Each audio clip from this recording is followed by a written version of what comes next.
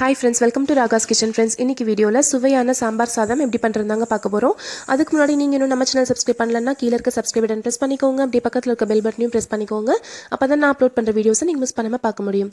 இந்த சுவையான சாம்பார் சாதம் செய்யறதுக்கு நான் இன்னைக்கு வந்து 1 கப் அளவுக்கு அரிசி எடுத்திருக்கேங்க. தினமே நம்ம சாதம் வடிக்கிறதுக்கு பயன்படுத்துற அரிசி தான் எடுத்திருக்கேன். 1 கப் அரிசிக்கு 1/2 கப் அளவுக்கு துவரம் பருப்பு சேர்த்து நல்லா கழுவிட்டு இது ஒரு 1/2 மணி நேரத்துக்கு ஊற வச்சிரலாங்க. இன்னைக்கு நான் எடுத்திருக்க காய்கறி வந்து ஒரு முருங்கைக்காய், 2 கத்திரிக்காய், ஒரு கேரட், ஒரு உருளைக்கிழங்கு, ஒரு தக்காளி. இப்போ ஒரு சின்ன துண்டளவுக்கு புளி எடுத்துட்டு ஒரு 1/4 டம்ளர் தண்ணி ஊற்றி ஊற வச்சிடலாங்க. இப்போ நம்ம சாம்பார் சாதத்துக்கு தேவையான பொடி ரெடி பண்ணிக்கலாங்க. அதுக்கு ஒரு வாணலியில் ஒரு 1/2 ஸ்பூன் அளவுக்கு எண்ணெய் விட்டுக்கோங்க. எண்ணெயில் 2 ஸ்பூன் அளவுக்கு கடலைப்பருப்பு, 1 டேபிள் ஸ்பூன் அளவுக்கு உளுந்தம்பருப்பு, 1/2 ஸ்பூன் அளவுக்கு மிளகு, 1 ஸ்பூன் அளவுக்கு கொத்தமல்லி, 1 ஸ்பூன் அளவுக்கு சீரகம், இது கூடவே 1/4 ஸ்பூன் அளவுக்கு வெந்தயம், 4 வரமிளகாய், ஒரு 1/2 ஸ்பூன் அளவுக்கு கசகசா, இது எல்லாத்தையும் சேர்த்து நல்லா வறுத்துக்கலாங்க. இந்த சாம்பார் பொடியோட டேஸ்ட் தான் நம்ம சாம்பார் சாதத்துக்கே ரொம்ப டேஸ்ட்டாக இருக்கும். இது கூடவே கொஞ்சமாக பெருங்காயமும் சேர்த்து நல்லா வறுத்துக்கலாம். பருப்பு எல்லாமே நல்லா கலர் மாறட்டும். கலர் மாறி நல்லா வாசனை வர வரைக்கும் வறுத்துக்கலாங்க. இப்போ நம்ம ஸ்டவ் ஆஃப் பண்ணிடலாம்.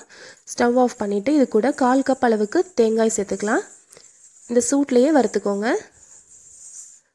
இப்போ இது நல்லா சூடு ஆறட்டும். ஆறுனதும் நம்ம மிக்சி ஜாரில் போட்டு அரைச்சிக்கலாங்க.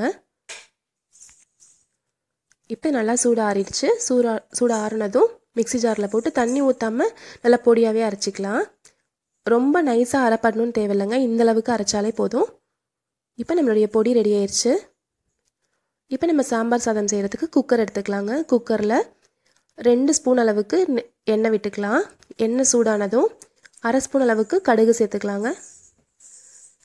ஒரு 1/2 ஸ்பூன் அளவுக்கு சீரகம், இது ரெண்டுமே நல்லா பொரியட்டும். இது கூட கொஞ்சமாக கருவேப்பிலை, 2 வரமிளகாய், ஒரு பச்சை மிளகாய் சேர்த்துக்கலாம்.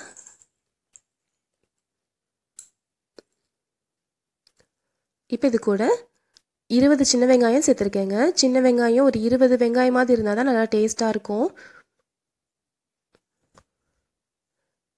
இது கூடவே ஒரு தக்காளி நறுக்கி வச்சது சேர்த்துக்கலாம். இதை லைட்டாக கலந்து விட்டுக்கலாம். இது கூட கொஞ்சமாக மஞ்சள் தூள், தேவையான அளவுக்கு உப்பு, இதை சேர்த்து ஒரு 2 நிமிஷம் வதக்கிக்கலாங்க. ஒரு 2 நிமிஷம் வதக்குனதும் நம்ம நறுக்கி வச்ச காய்கறிகள் எல்லாமே இது கூட நம்ம சேர்த்துடலாம். இப்போ 2 நிமிஷம் வதக்கியாச்சு. இப்போ நம்ம நறுக்கி வச்சிருக்க காய்கறியெல்லாம் சேர்த்துக்கலாங்க. முருங்கைக்காய், கத்திரிக்காய், உருளைக்கிழங்கு, கேரட், இது எல்லாத்தையுமே நம்ம சேர்த்துடலாம். இதையும் சேர்த்துட்டு ஒரு 2 நிமிஷம் இப்படி வதக்கிக்கலாங்க. இப்போ இது கூட நம்ம ஊற வச்சிருக்க புளி இருக்கு இல்லைங்களா, அதை வந்து நல்லா கரைச்சி விட்டு புளி தண்ணியை நம்ம சேர்த்துக்கலாம். 1/4 டம்ளர் அளவுக்கு தண்ணி இருந்தால் போதுங்க. இப்போ புளி தண்ணியும் சேர்த்தாச்சு. இப்போ இதோட சேர்ந்து கலந்து விட்டுட்டு லைட்டாக கொதி வரட்டும். இப்போ கொதி வந்ததும் நம்ம அரைச்சி வச்சுருக்க இந்த ஸ்பெஷலான சாம்பார் பொடி இதையும் நம்ம சேர்த்துக்கலாங்க. சேர்த்துட்டு நல்லா கலந்து விட்டுடலாம். பாருங்கள், இந்த அளவுக்கு கரெக்டாக இருக்கும்.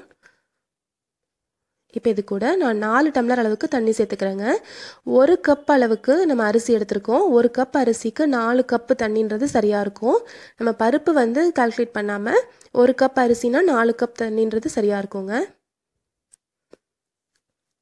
இப்போ தண்ணி நல்லா கொதிக்குது. இப்போ இதில் நம்ம ஊற வச்சிருக்க அரிசியையும் பருப்பையும் சேர்த்துடலாம்.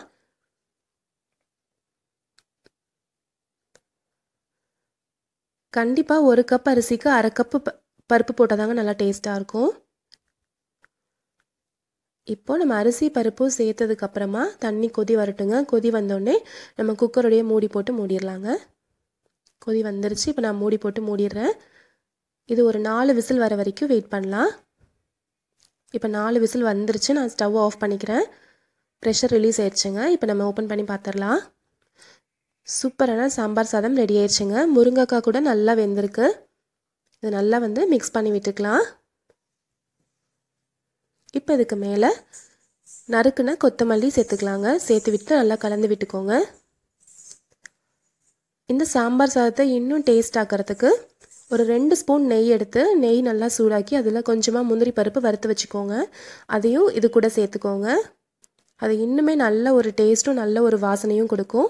இந்த நெய்யோட முந்திரி பருப்பும் சேர்த்து நல்லா மிக்ஸ் பண்ணிடுங்க.